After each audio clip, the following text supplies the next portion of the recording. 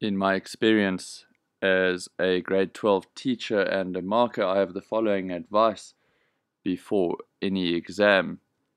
The first is that when preparing, your focus should always be on building from the ground level up, understanding the easy concepts, being able to answer the easy questions before focusing on those level 4 questions. As the guideline document stipulates here, those level 4 questions only make up 10% of the paper and therefore should not be the sole focus of your preparation. Make sure that you can answer the simple questions first and get the easy marks before you focus on the most difficult questions in the tutorials and in the past exam papers. The most important factor to be considered in preparing for an exam paper is to go through past papers, since there are a limited number of ways in which certain concepts can be examined. By going through past papers, you are giving yourself a chance to see the different ways in which it can be examined.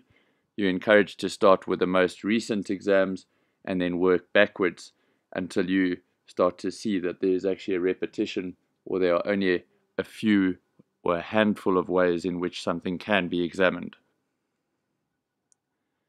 When it comes to marking, you're encouraged to make it as easy to mark as possible. The first way in which to do this is to start each question on a new page, highlight the question so that the marker can easily find the question that they are expected to mark.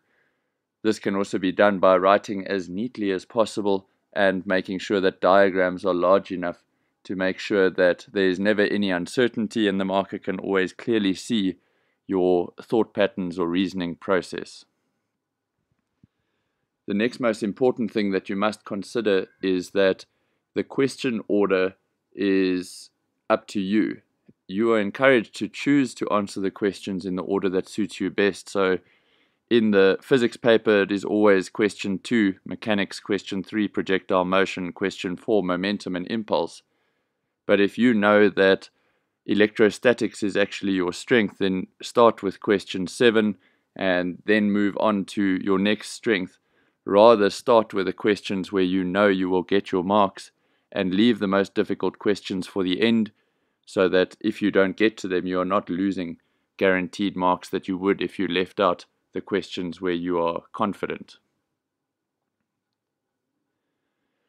Important to note, the marking guidelines are very specific when it comes to writing of formulae. The first one is that mostly there will be a mark allocated for a formula, and that's why every answer should start with a formula, even if it is something as simple as just saying the net force on object A is equal to the force of B on A plus the force of C on A. So just any formula, or even writing the formula for how the parallel or perpendicular component is calculated. The next thing is that if you are using a formula that is given in the formula sheet, it must be copied exactly. And when we say exactly, we mean that the formula P average is equal to F times V average.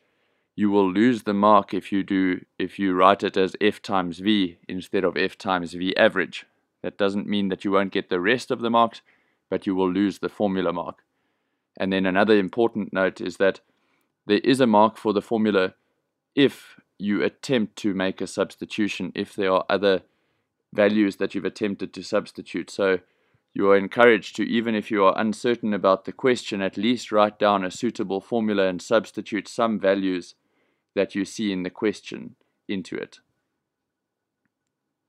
Then when performing calculations, once again you must start with the formula as it is written, so you may not automatically rearrange the formula. So if the formula is given as R equals to V over I, you must write it down as R equals V over I, then substitute the values as they are given, and then write the answer. Note that you are not given a mark for showing that rearrangement, so it is not entirely necessary. The exam instructions always ask you to round to 2 decimal places, and you are encouraged to remember that. When it comes to any answer in physics that is not a ratio, or physics or chemistry that is not a ratio, it must have units. make sure that when you go through your paper at the end that every answer has units. You are also expected to know these symbols, milli means times 10 to the negative 3, etc. And then in physics, when dealing with vectors, it is very important to choose a reference direction or indicate what your reference direction is. And that can simply be done by saying take down as positive. You may choose whichever reference direction you want, but then make sure that you leave your final answer with a positive magnitude. So if you do end up with, for example, a negative velocity, you would always write that as a positive velocity in the negative reference direction. And then again, take note that when the question asks you to calculate the magnitude of a vector, it is not necessary to give direction, but if you are asked to calculate a certain vector quantity, then magnitude and direction are required.